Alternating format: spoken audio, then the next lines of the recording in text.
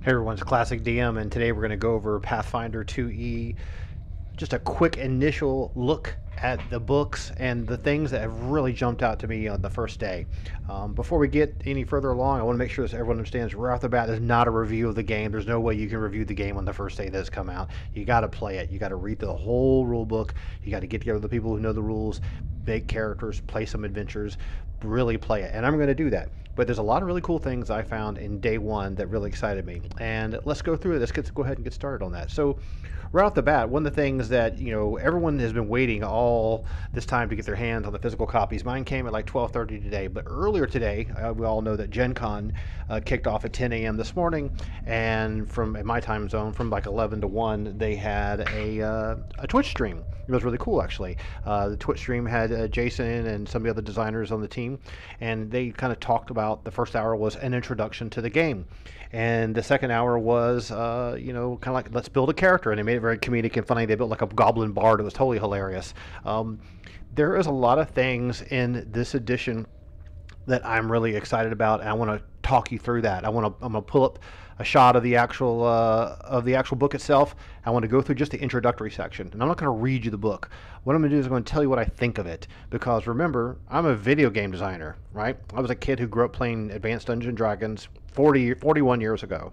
I grew up with what some people call it first edition Advanced Dungeons and Dragons. I played second. I played third.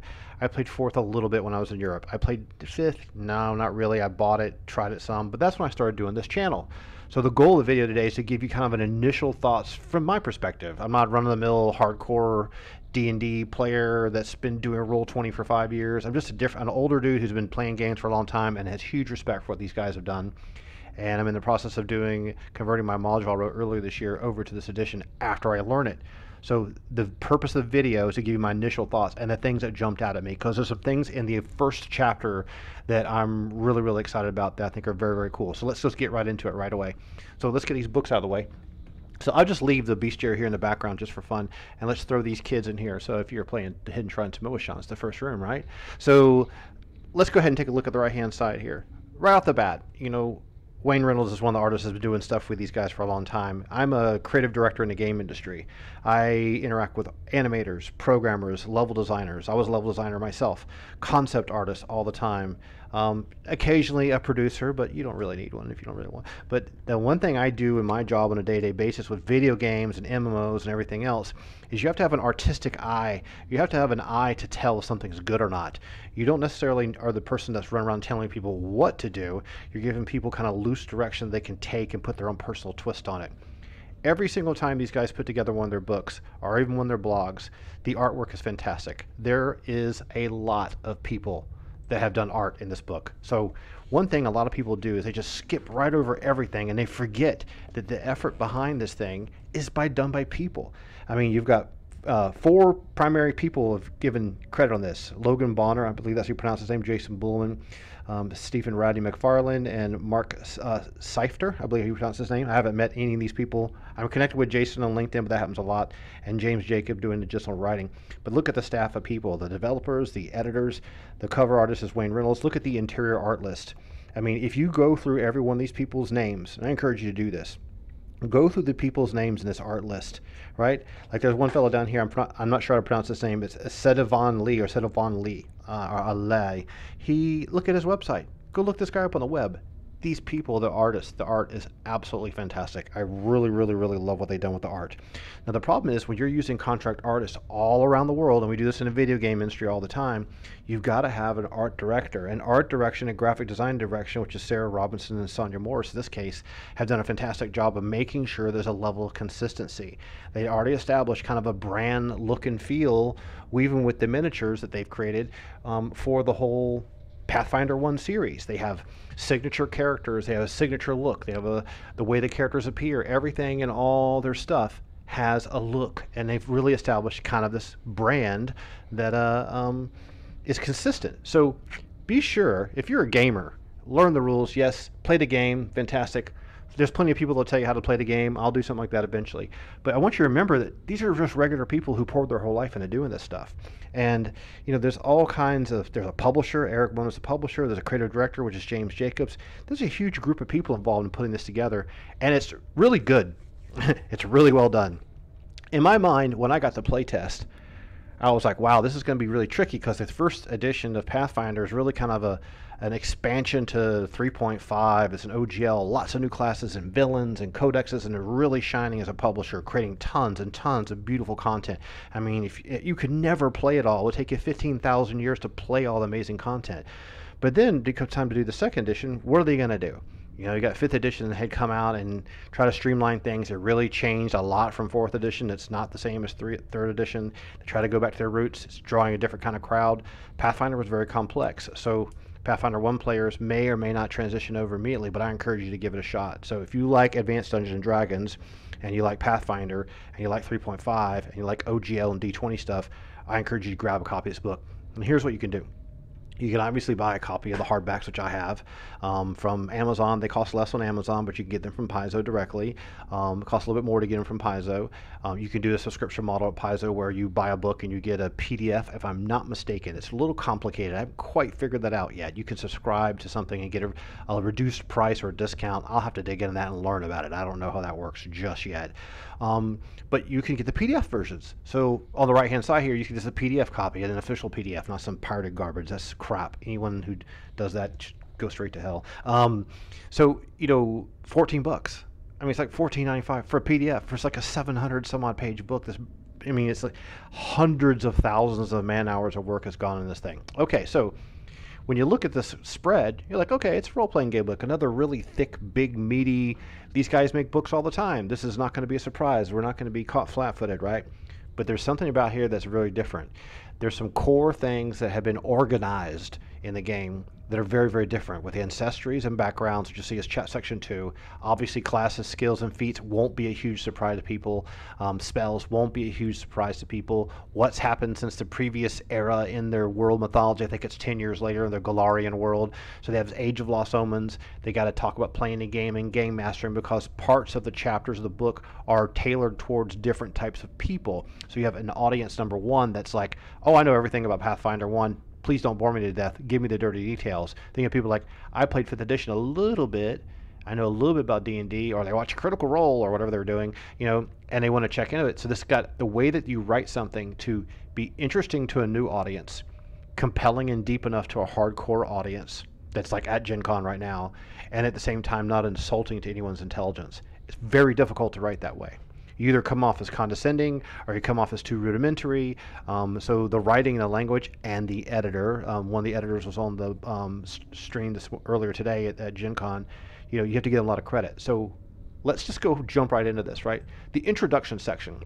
If you do anything at all, buy this PDF and read chapter 1. It's only like 31 pages or something, because right there will give you an idea of what's really actually different. And so in some ways, when I'm talking about what my initial thoughts are for this video, is not giving a review. I'm going to tell you my opinion as somebody who's been playing D&D for over 41 years and loves this stuff. I mean, it shaped my career in the video game industry, to tell you the truth. I mean, some of the levels I built in Unreal, like Chisra and Ceremony, were inspired by the Hidden Shrine of Tomoe-shan. How cool is that, right? So reading this first 28 pages, talking to someone, reading maybe the ancestry section a little bit, you'll get a real strong sense of what's different in this version. And it's a really, really interesting, it's real refined. It's kind of like, you know, I'm a long-winded guy. If I could say it in less words, I'd be really good at it, right? So without saying it in less words and dumbing it down, they've been succinct, or they've been concise, but they aren't being so concise that it becomes scientifically a blur. It's very hard to do that. So let's just jump right into that section. I want to go over some of the stuff pretty quickly here.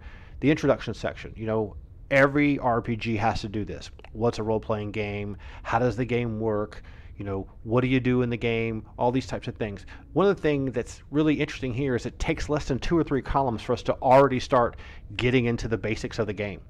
So that's one thing that's really, really difficult for people to understand, is like when you're writing a book like this and you've got to introduce the game, if you can do it in 1 to 2 pages and you're already getting into cool things like on the right hand side, creating a narrative. And, you know, I'm a guy I've written a novel. It took me 11 years. I put so much energy in writing Iron Will Rust. Yeah, I learned so much about storytelling doing it. Page 1 and 2, I know what PCs are, you know what DCs are, you know what levels are, you know what this is, you know what that is. Creating a narrative, let's remind ourselves what this interactive form of gaming is all about. So that's one thing right off the bat, to me, that really helps define what everything really is. So they really kind of define this really quickly to you, right? So let's just go into this next section here. You start talking about playing the game. This 2 pages here, okay, was a majority of what today's Twitch stream kind of covered a little bit. Let me just reduce this in size a little bit so it fits a little bit better. I'm gonna put this down to 65 and see if that'll work. That'll work. So this first, I think it's pages page 10 and 11, right? Talking about playing the game. They have these new ways of playing the game. And in fact, before we go any further, let's just back up a little second. Page 6, is it page 6 on the PDF or page 8? Here we go. Okay, here we go. Playing the game. So they've broken the game up into 3 modes. Exploration mode, an encounter mode, and a downtime mode, which I think is quite interesting. When you first played D&D, you're having to stretch and compress time. You know, one melee round used to be 60 seconds, and then you had a turn, which is 10 minutes, and you have a day, and all this kind of stuff. So what they're doing now is they're kind of dividing the gameplay up into, okay, now this is a downtime section, and we're playing the game. This is a encounter, which is a fight, a combat scenario, a tactical situation. This is the exploration section. So you can see how you use different types of skills and different types of abilities in different types of situations, right? So the fact that they've clearly kind of defined that out means someone could actually create an adventure like the one I have working on right now, which is exploration. Like one whole day of playing the game might be exploration. When you play a video game or an MMO, sometimes you log in and you just go explore and check out new stuff. You do a little combat, but you're really there to go do something else. Or you go into an auction house and selling things or collecting rare mounts or whatever you're doing.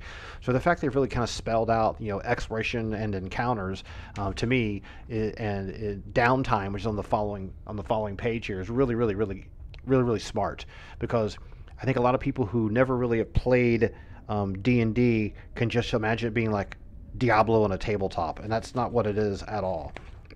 So there's another element here that I want to make sure that's really clear that's on that previous page. Let's jump back. This page 10 is probably one of the most powerful, 10, 11, I'm talking the 2 most powerful pages of the whole first chapter, okay? You know, they talk about this left-hand side, we're talking about this area about right here, right? We start talking about difficulty checks. If you've started playing 4th edition and you've been playing 5th edition, you probably never heard of a DC before. This is from 3.5 and 3rd edition of Dungeons & Dragons. Difficulty checks are like a number to beat, okay? So it used to be saving throw versus rod, paralyzation, death magic, and all this kind of business, and breath weapons. So over the years, it turned into kind of like a system of checks, something that Traveller did a long time ago. So they brought back, you know, this difficulty check type of system, but they've defined what they call a critical success and a critical failure. And this is something a lot of people have kind of homebrewed over the years. Even I have something for a critical failure. I call it a fumble or a flub. They're calling it a fumble. If I understand this correctly, and make sure it's if I made an error, someone can point it out.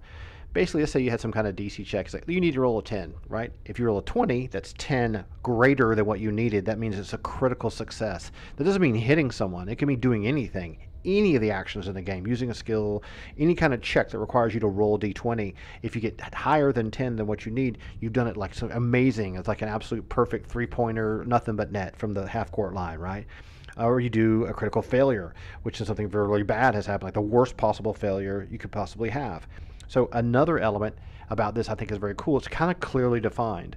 And there's another element that I thought was really exciting is they include the good old-fashioned a 20 always crits and a 1 always drops the ball.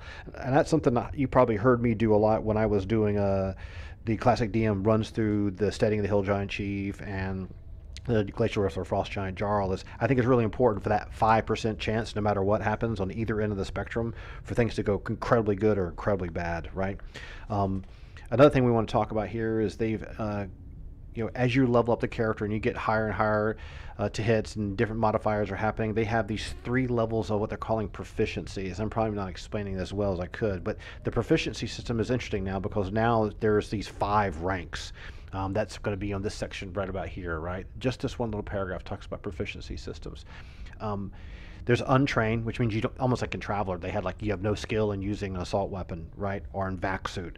Untrained, trained, expert, master, and legendary. So each one of those has a bonus, either no bonus or 2, 4, 6, and 8. So it's kind of exponentially expanding by a factor of 2. It's not really exponential.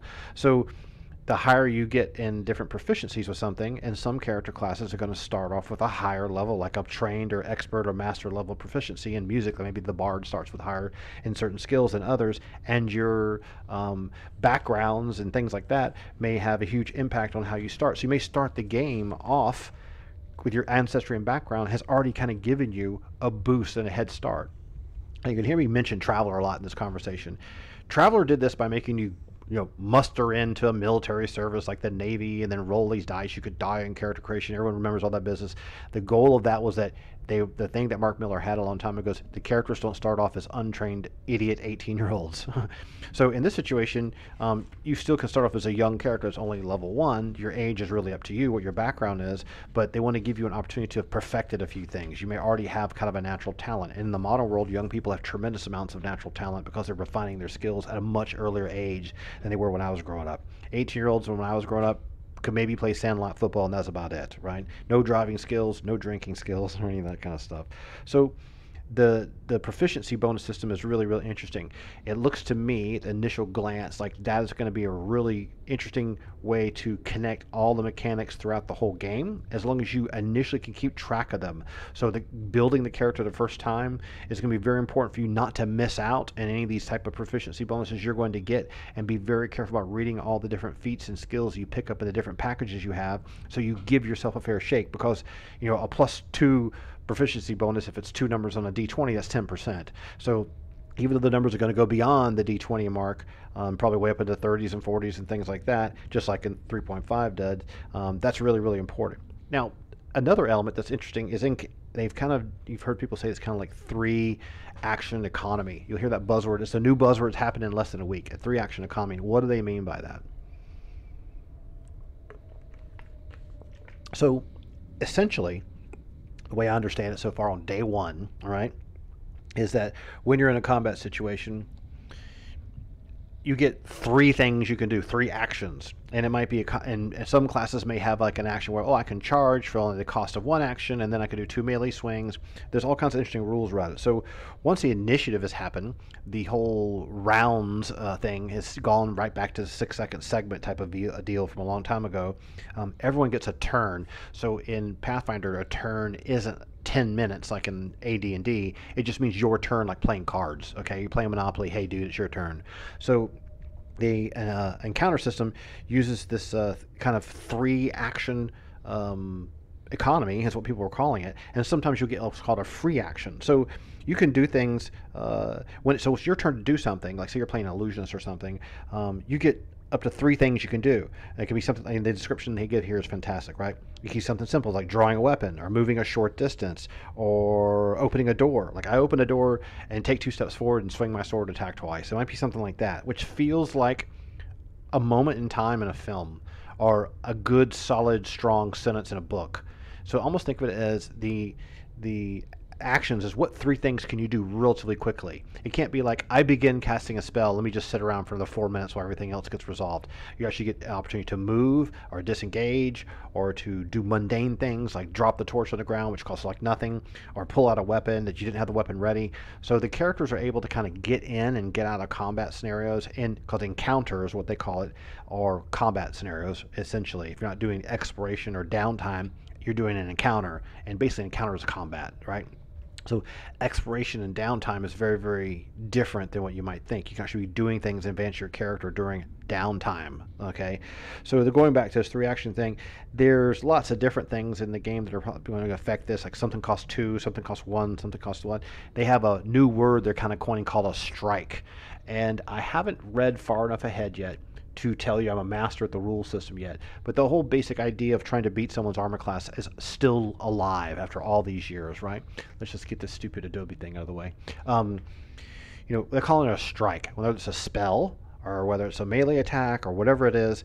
You're kind of doing what's called like a difficulty check yet again. We're trying to beat a number, someone else's armor class, which is kind of, thematically defining how hard it is to hit that person, or how hard it is for your spell to land on them, things like that. So it's really kind of like a task system in many ways. I think Mega Traveler used a task system to some degree. It was like 8 or higher on 2 6-sided dice. So when you're playing the game, your character, your class, and all the other elements that help define what your character is all about, your ancestries, your backgrounds, the feats you pick, the skills you pick, they're all going to kind of modify these things to let you tailor a character that's the way you want them to be. And that was one thing I found to be very entertaining when they were kind of building this jokey character for the Zachary fella in the audience. They made him like a goblin bard or whatever who was a street urchin. It was hilarious. And they, the level of personality that you as a player will be able to put into creating the character, to me, looks really, really interesting. And it also has a way for you to kind of just pick from a list. So instead of having to roll a massive table and be randomly assigned that you were once a farmhand, but you were ousted by your family and had to go live on your own, you became a loner hunter. You know, these weird kind of random tables that people create. It looks to me like what they've done is they kind of created packages for you to choose from that are interesting. I'm for sure the OGL community will start releasing tons and tons of these types of things pretty quickly. Ancestries and backgrounds is a really interesting way to add flavor to the characters. So I see that as being a really interesting plus. I can't wait to start building some characters and see what's there.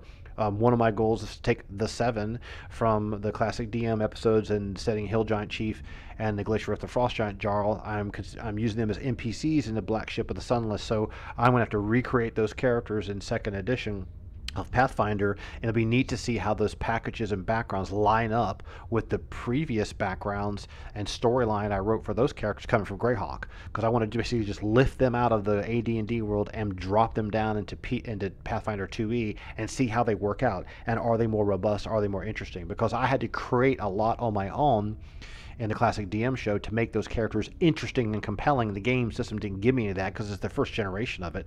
But in this game system, it'll be a neat test to see how that pans out.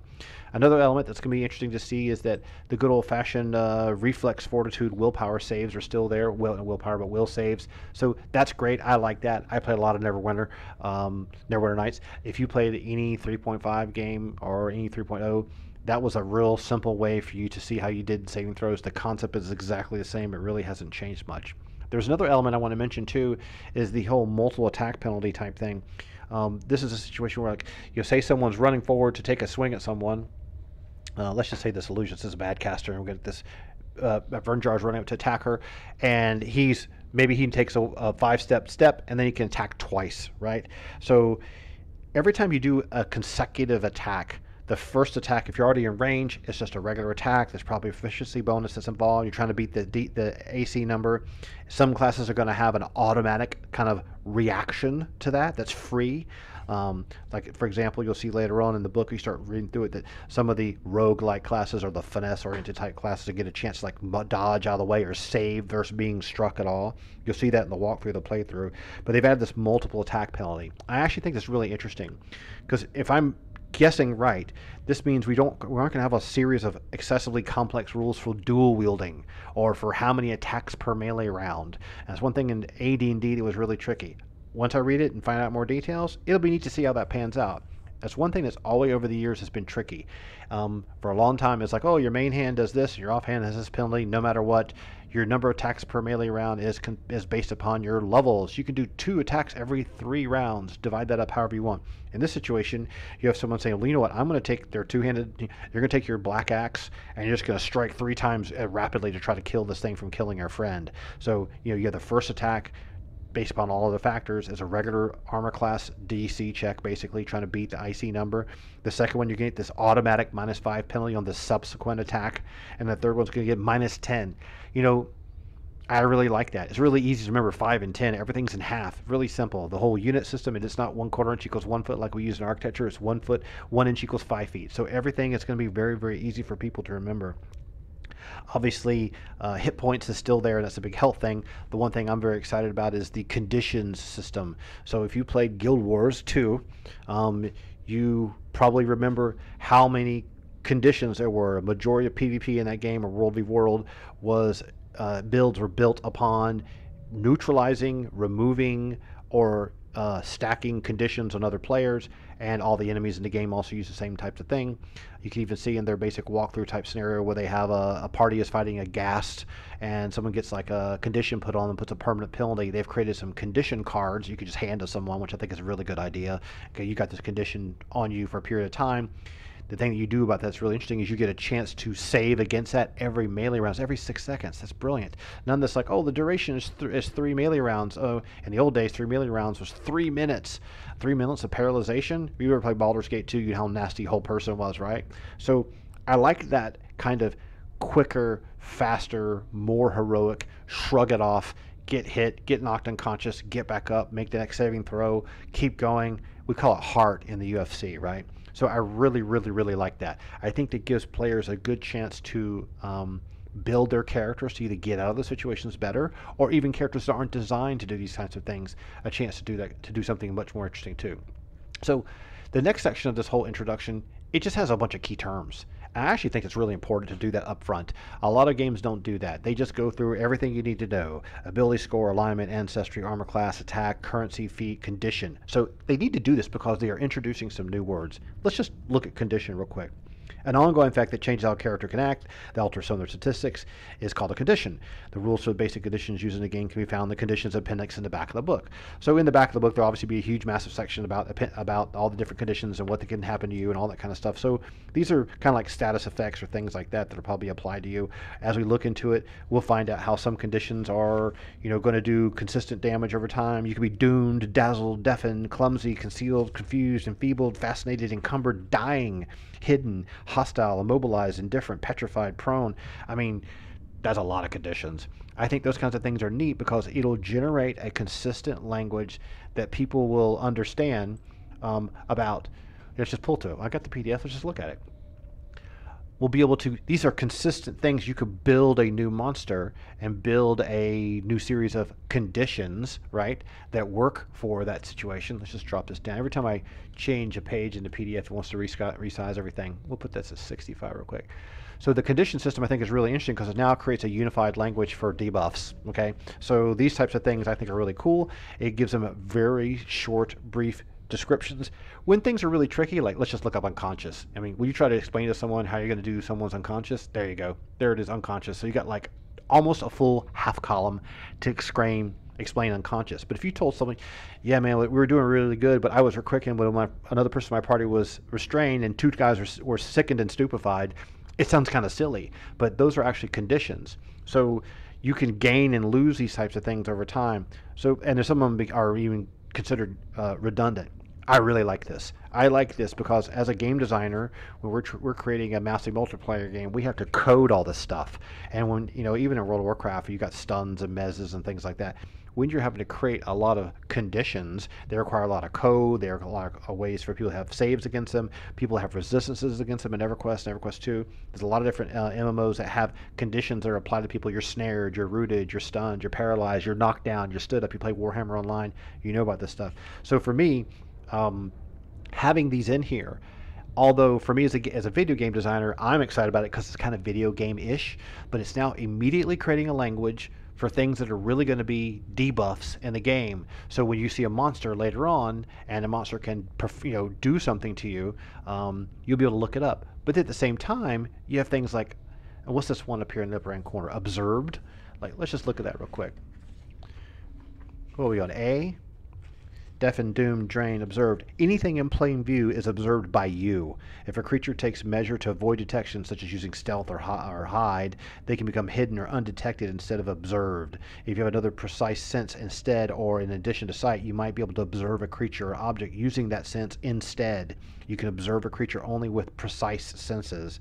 When seeking, which probably has ability in here, a creature using only imprecise senses, it remains hidden rather than observed. So that's kind of a it's general enough for you to apply it to a plethora of interesting situations without being just one specific rule for one specific situation that doesn't make any sense at all. And the names are great. The names immediately pique your interest. So I found that idea of having the conditions and stuff to be absolutely fantastic.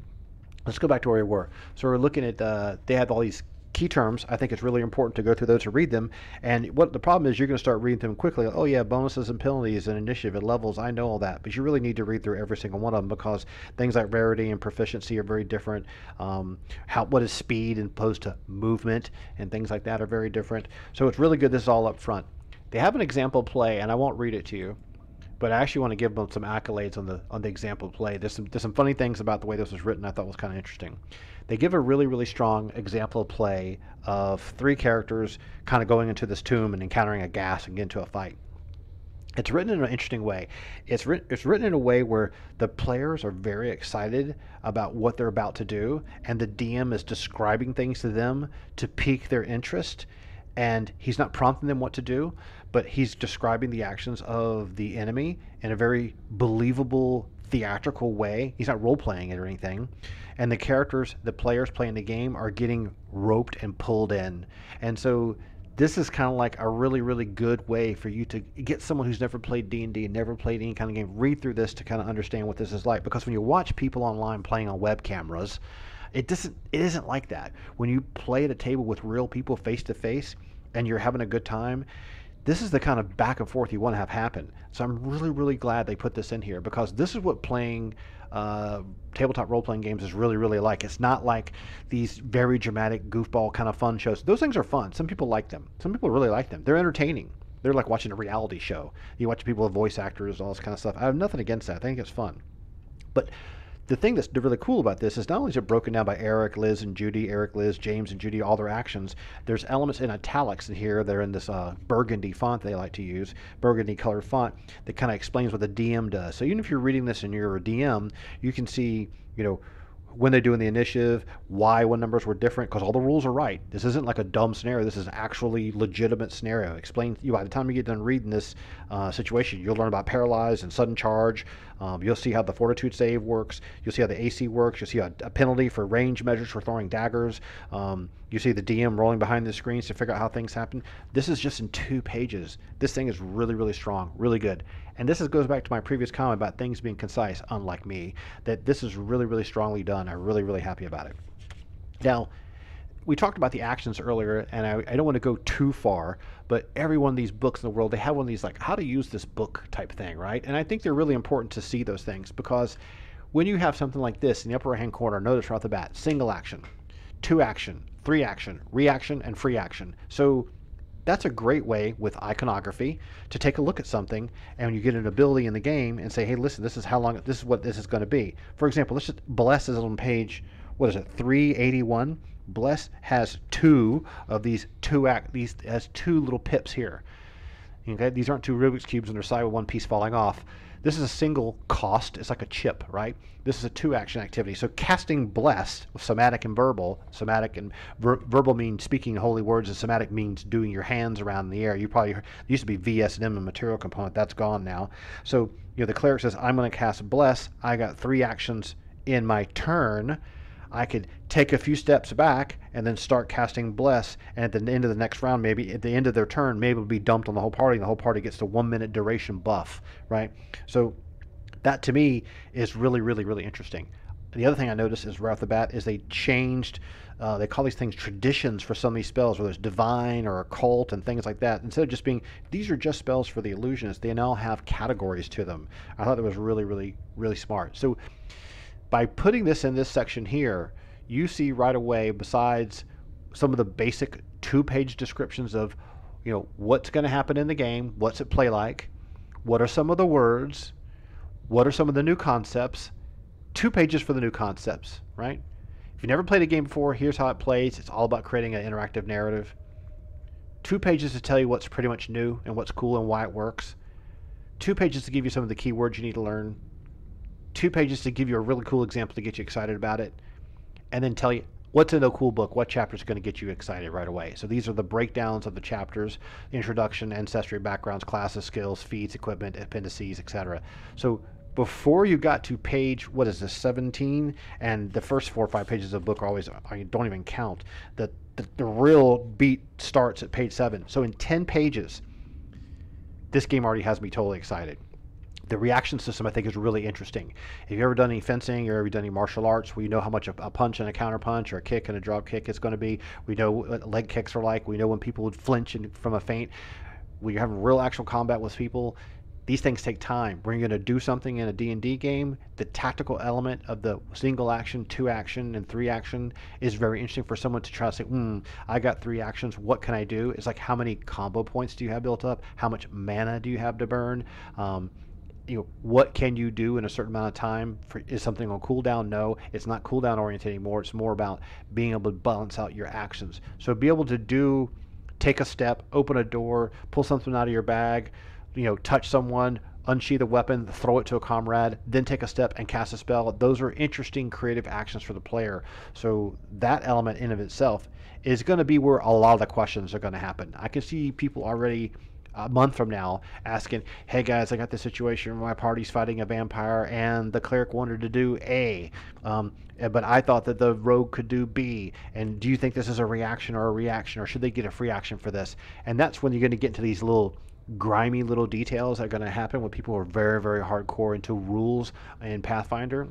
And one thing I'm going to make myself do is not change anything.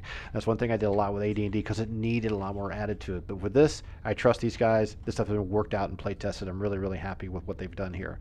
Of course, the core ability scores are still there. The core ability scores have always been there. That's never going to change. And and after that, it just goes right into let's make a character, come with a concept, and let's talk about the classes real quick, right? What do you get to do? What are you going to get to build from these days? There you go. They have these ancestries, right? So you have dwarf, elf, gnome, goblin, halfling, human. Then you have these classes: alchemist, barbarian, bard, champion. The classes across the bottom, and the ancestries across the top. And then on the right-hand page, you have cleric, druid, fighter, monk, ranger, rogue, sorcerer, and wizard. That's fantastic. In D&D, there was fighter, ranger, paladin, thief, assassin, magic user, cleric, and illusionist, and monk. So there's basically 9. In this situation, the alchemist kind of reminds me of Guild Wars 2, brand new. Barbarian, that's from 3. Bard, that's been around forever. Champion kind of sounds like a paladin. Cleric's been there forever. This girl's got a sword in her hand. Druid's been around forever. Fighter's been around forever. Thank God the monk is here. I love monks.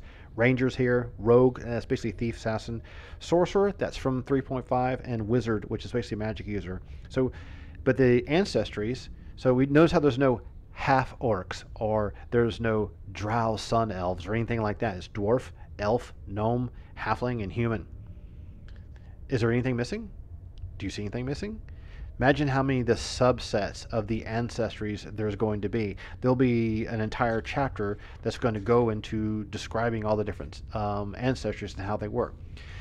And I'm going on a little bit too long here. My initial reaction to everything is I really like how this is organized. I like some of the pure, simple, interesting new concepts.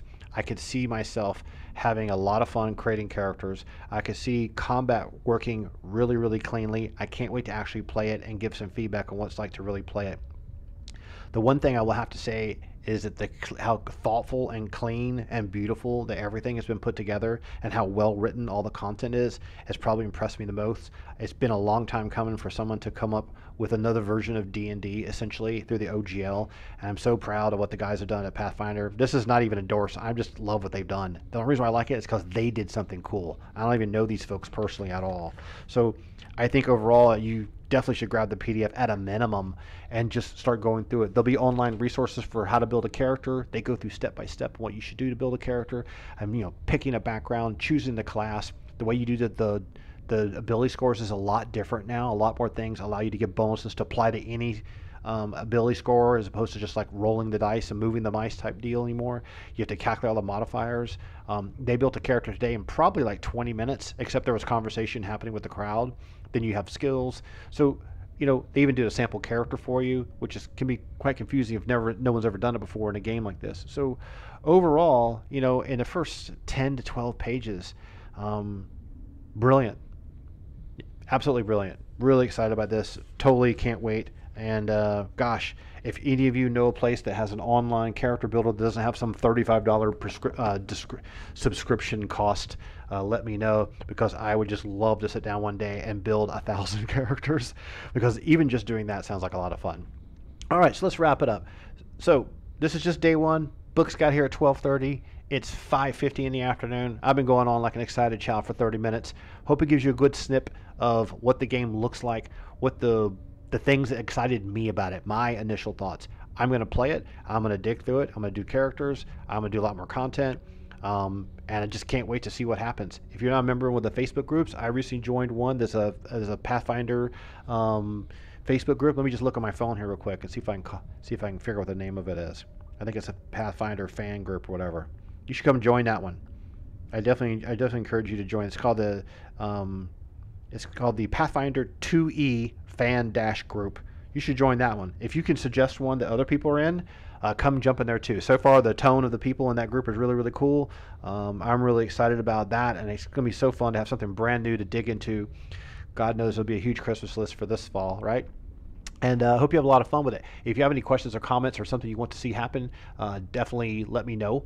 I have a huge list of things I want to do with this already, and not just talk about the book on the first day. And that's pretty much it. We'll talk to you later, and have congratulations to Paizo for an awesome launch. I'm very impressed, and I hope that GenCon goes amazingly well. And I hadn't even talked about the bestiary. So let's dig into the rules over the next 4 or 5 days hardcore. I'm going to roll some characters, play some combat situations, and see what it feels like playing, because I know that's the feedback they asked for today. Yes, you could talk about the book. That's great. What they really want to know is what you think about what it's like to play it, and I'm going to do everything I can to try to give them good, solid feedback. I'd love to know what you think, too. What do you find interesting about it? What do you not like about it? So, and then we'll just leave it at that. Hope you enjoyed this initial thoughts video from me, Classic DM, and keep your eyes peeled. We'll do lots more cool stuff soon. Take care.